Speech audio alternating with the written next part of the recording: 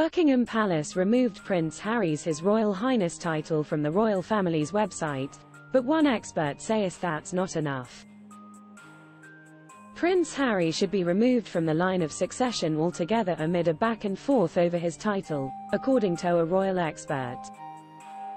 Richard Eden slammed the move to quietly remove the Duke's His Royal Highness title as petty and trivial while speaking on the Palace Confidential podcast.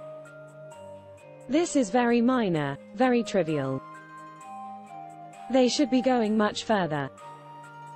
What actually matters is that H is still in the line of succession," the Daily Mail's diary editor sighed in the show. He added, "God forbid if something was to happen to the royal family, he would become our king."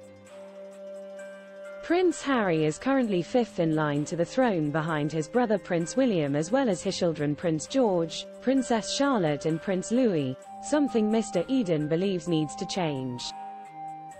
Meghan Markle and Princess Kate are not in line to the throne.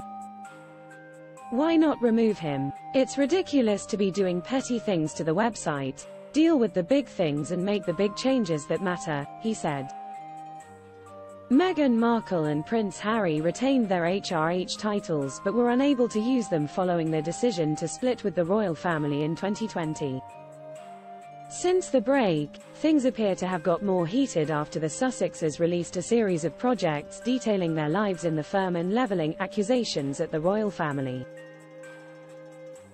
The decision to alter the Buckingham Palace website comes 3 years after the split, while there appears to be little chance of reconciliation between the two sides of the family. At least for now. Earlier this year Prince Harry released his tell-all memoir Spare, which slammed members of the royal family, increasing tensions. In December last year, Meghan and the Duke released a 6-part Netflix docuseries detailing their relationship, marriage and subsequent split from the firm. Both projects were said to ruffle feathers at the palace.